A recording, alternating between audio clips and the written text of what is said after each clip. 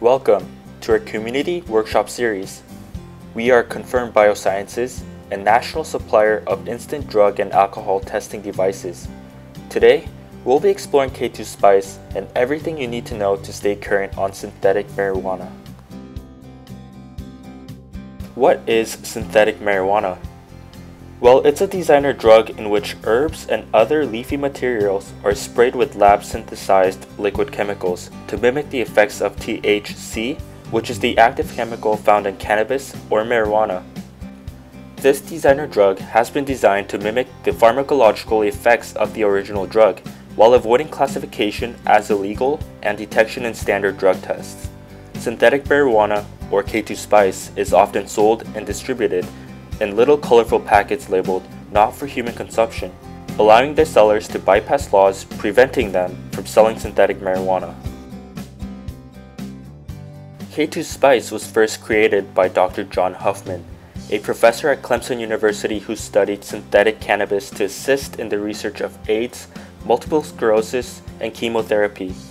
A 1984 study funded by the National Institute on Drug Abuse found 450 synthetic cannabinoid compounds. Not one compound is deemed safe for human consumption, a disclaimer that is printed on the packaging to this day. K2 was first sold as a recreational drug in 2004 in the UK. By 2006, it had gained a considerable hold on the market, and the brand name Spice had become a generic term for all synthetic cannabis.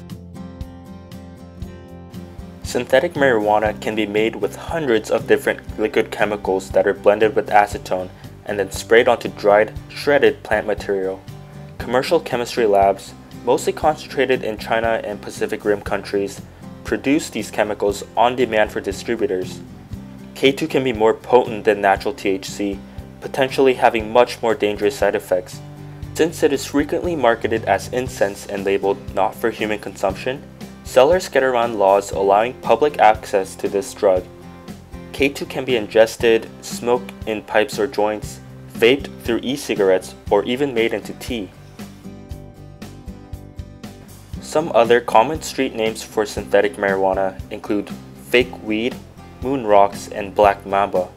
Scooby Snacks is also very popular. These names tend to match the colorful pictures depicted on the packets that they're sold in. Here are some of the side effects from K2 Spice. As you can see, it can range from very mild symptoms such as feeling relaxed and having mild changes in perception to having panic attacks and intense hallucinations. Even severe symptoms such as seizures, convulsions, extreme anxiety, and lasting psychotic episodes can occur. Popular belief is that synthetic marijuana is safe, non-toxic, and elicits a mind-altering effect similar to regular marijuana. Serious toxicities can occur with the use of synthetic marijuana, leading some to seek emergency room treatment. So with all these dangerous side effects, why do people still use K2? Well, people find thrill in the intensity of the high and seek to get the same, if not more high, as marijuana. Before federal authorities began cracking down on K2 Spice, people were using it instead of marijuana. People also use it for its low cost and hidden use. In addition, it's widely accessible as it can be purchased online both in packets and in bulk, allowing for its cheap price and ease in distribution. Here are some statistics on synthetic marijuana. K2 Spice is the second most popular illegal drug currently used by high school seniors, the first being marijuana. In fact, more than 10% of high school seniors have reported to using Spice. It's also very popular among the homeless due to its accessibility and cheap price. For example, a person is able to buy K2 Spice for as little as $1 a packet in Upper Manhattan. In 2010, there were over 11,000 ER visits specifically due to synthetic marijuana. In this report, 75% of users were adolescents and young adults from ages 12 to 29. 77.5% were males and 22.5% were females, showing that males seem to be more likely to use K2 Spice. In terms of legality, only 5 chemicals in K2 spice are illegal under federal law. These 5 actually stem from the laboratory in Clemson University when researchers shared their results with the federal authorities. Over 450 formulations remain legal. This is because laboratories can easily alter a part in a known chemical formulation, and so by the time one chemical compound is being investigated, 2 or 3 others have been made.